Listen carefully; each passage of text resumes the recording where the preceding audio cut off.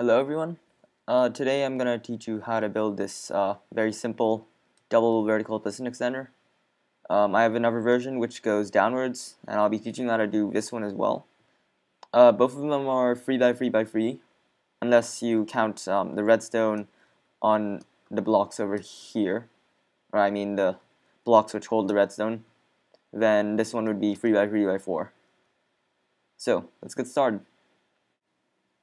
Alright, so here's how you build the upward version.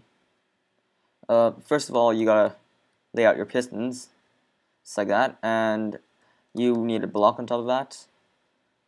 Go out by one, place a block right there, a block next to the glowstone, put a torch on that block.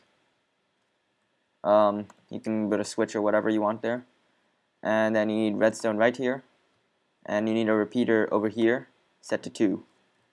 And then you can just fill out the rest of it with blocks.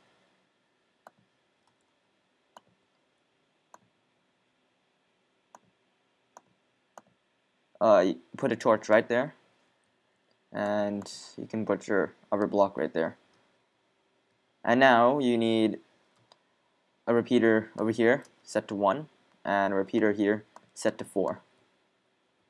And just put one dust there, and that's it.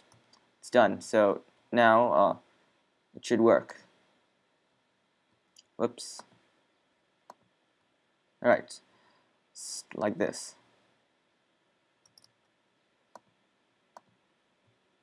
Also, one interesting feature about this one is that you can actually use it as, if you wire it up properly, you can actually use this thing as a dual edge monostable.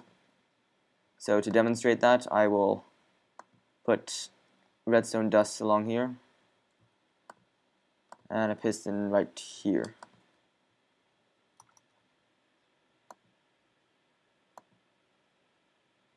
As you can see,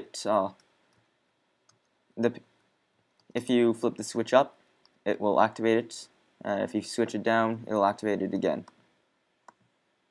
Right, now I will go on to the tutorial for how to build the downward version.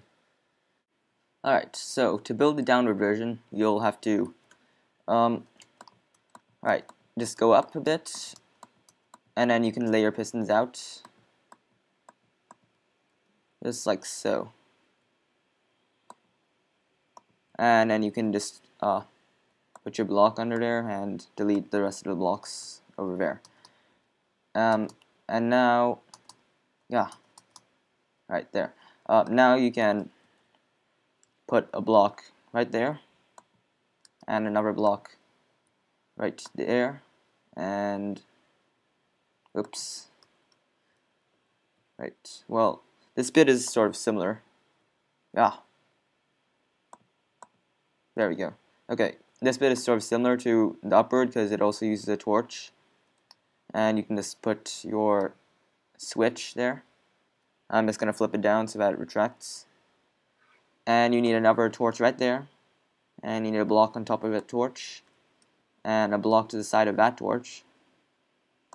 And a block to the side of this piston. And now you put a repeater set to 2 going into this block. And what this does is that when you activate it, as you can see, it will extend, and when you deactivate it, this will stay on longer than that, and so it will retract that piston. And now the next step is to place a torch there, block there, block here, I mean dust in those 2 spots, and torch there. And I need a repeater on top of this block which I've just placed, and that can be set to 1 like so. And there you have it. Now just now to get rid of that block, you can just activate and deactivate, and it will pull itself up. So there you have it. It's the smallest vertical double extender design I've seen. See if you can beat that. Good luck.